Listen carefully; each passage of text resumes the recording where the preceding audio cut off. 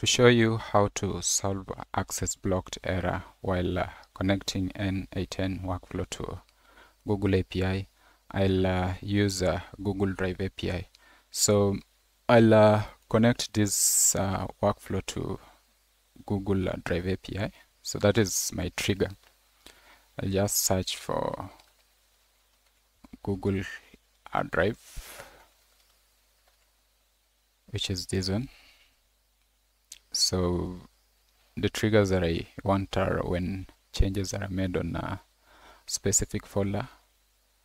So I'll choose that.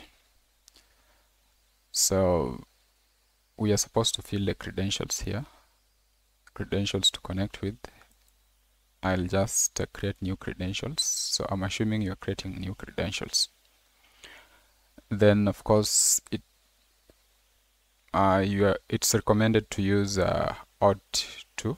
So that's what we are going to use. So I have my Google Drive API or an account. I'm having my Google Drive is this one here. So I hope you have created your first project, or your project you've given it a name, any name.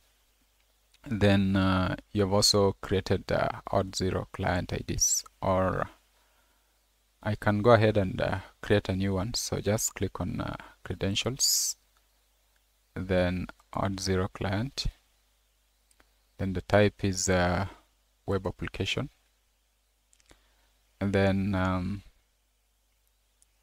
authorized redirect URLs is the one that you've been provided by n8n, which is this one here. So I'll just click to copy and then come add it here. Then I will create. Of course, I'm going to delete this after this video. So the name is web client 3. So we have the client ID here and we have the client secret. So you'll copy the client ID and add it here. Then you'll also copy the client secret, which is this one. Then you add it here. And after that, you save. So after you save, you'll come back to here and just click OK. And the web client app has been created, or auth0 credentials has been created. But now if you come back and sign in with Google,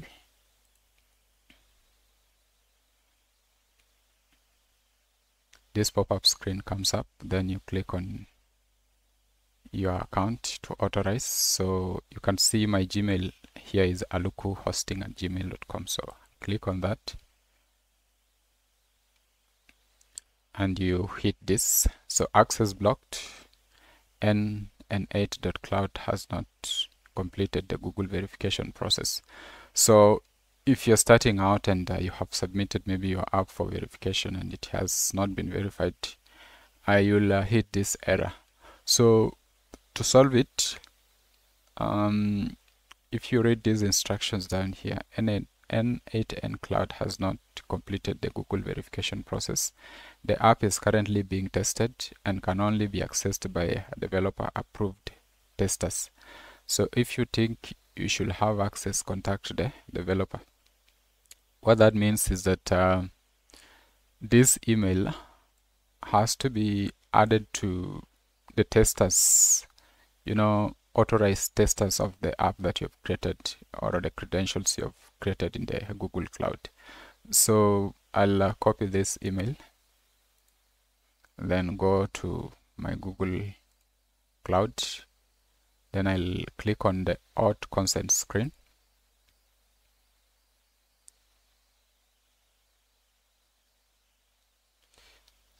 And then in this auth consent screen, I'll click on the data access, not data access, but audience. Click on the audience. And Then down here we have test users, so you just add that email as a test user, then you save, then click save again. So after doing that, you just come back here and you try signing again. So sign in with Google, so you click on that and you can see you're supposed to choose an account, so you click on it again. So Google hasn't verified this app. You've been given access to the app that is currently being tested. You should only continue if you know the developer that invited you. So you just click continue.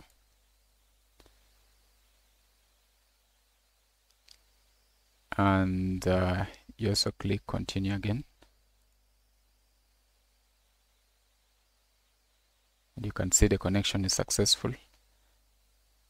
Account connected. So you'll now be able to, access the Google Drive API. And this applies to other Google APIs. So the process is just the same. So you'll come back now that your account has been connected. You'll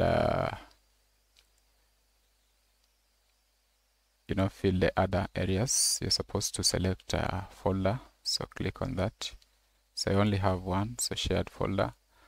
Then I watch on the changes on the folder when a file is created, and I can fetch the testing events. Yeah, so everything is successful, and you can see this information is populated here. So if you're trying to connect to any other Google API, the process is just the same. So if you're using the same email, you're using the same email in your Google Drive as the one you're using to sign up or connect with n8n, then you'll just add the same email to your Google Drive as a tester. So for example, my Google Drive email is foreveraluku@gmail.com. So I have added it as a test user. So if I wanted to connect with this in my n8n, then it will work. So that is how you can do that.